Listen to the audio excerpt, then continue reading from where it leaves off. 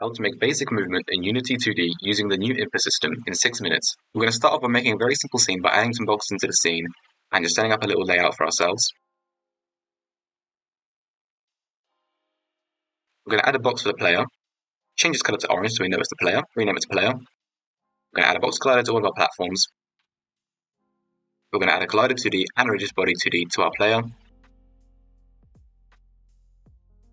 Turn on continuous collision on the player and freeze Z rotation. So now the player can fall with gravity. I'm also going to change the background color of the camera to something nicer. Now on to importing the new input system. We're going to go into Window, Package Manager. We're going to just type in input. It should have come first for the first result. We're going to import that. Make sure to restart Unity after importing the package, by the way. So now we're going to add the player input component to the player, just like this. And as you see, it will have no asset to start off with, so we're going to create a new asset. When that's done, we're going to drag it onto the player, into the asset slot, set the default scheme to keyboard and mouse, and set the behavior to invoke Unity events. We're going to go ahead and open up the asset, and as you can see, there's going to be a lot of default mappings already made, like for example the movement and WASD. We're going to add a jump mapping, we're going to add a binding for spacebar, and also add another binding for the south button, and this will be for gamepad.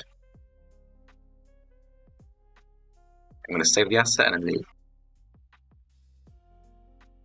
Now we're going to create a PlayerController script. I like to use folders, you don't have to.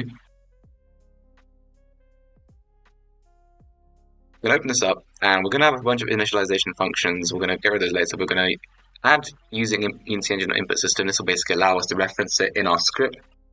Before we initialize our variables, we're going to make a header. The header will, as the name describes, put a bold heading above a group of variables in the inspector. Now pause. Can anyone watching tell me what I did wrong just there? 5, 4, correct. Public variables are cringe. What I did wrong there is I used a public variable when I really shouldn't have. Variables that should not be changed or accessed by other objects should be kept private, not public, to avoid accidental change and discourage coupling. However, as we want to set the variable in the inspector, we set it as serialized field. This keeps the variable private but exposes it in the inspector for us. Now we're going to make a header for our player settings variables, and we're going to initialize all of those. We're going to make a float speed, float jumping power, we're going to make another heading for the grounding variables, we're going to make a layer mask for the ground layer, transform for the ground checkpoint, and a standard private float for the horizontal control. We're going to make the move method and use the inputAction.callback context as a parameter.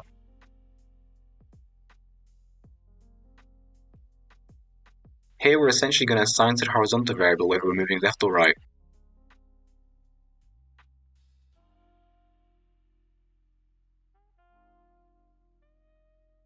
We're also going to go ahead and put this inside of a code region. A region is a stylistic coding choice that will allow you to lump together related code and give it a name, so you can then collapse and uncollapse the region to make coding more visually organized.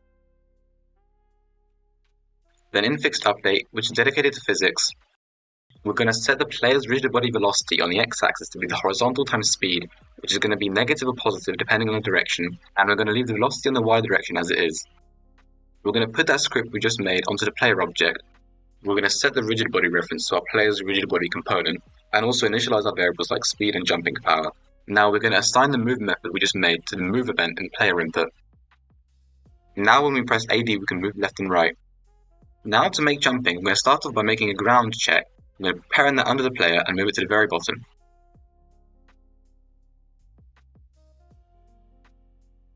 We're going to add a capsule collider 2D component. I'm going to shape it to how big we want our collision detection zone to be. We will use the values of this capsule collider in our IsGrounded function later.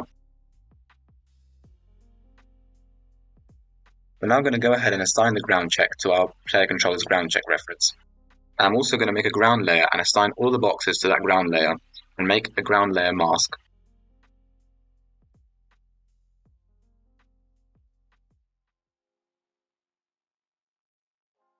Now we're going to go ahead and code the IsGrounded function with the help from the mock collider values. So we're going to do private bool IsGrounded, and inside we're going to return whether this imaginary capsule collider 2D that we generate just here, using the same values as our normal mock collider that we made earlier, overlaps with any object that is inside the ground layer.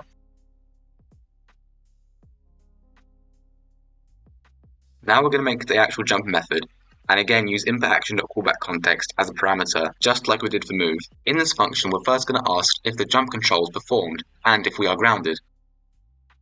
If we are, we're going to set the rigid body's y velocity equal to our jumping power, and leave the x velocity as it is. And again, we're going to assign our jump method to our jump event in our player input. We're also going to get rid of that mock collider as we don't need it anymore. Now when we press play, we can see the player can now jump and move left and right. And also we can tweak the jumping power to make him jump higher or lower. However, remember that these values that you change in play mode will not be saved. There is also one last issue that we have. To fix this, we're going to go ahead and make a new physics material 2D.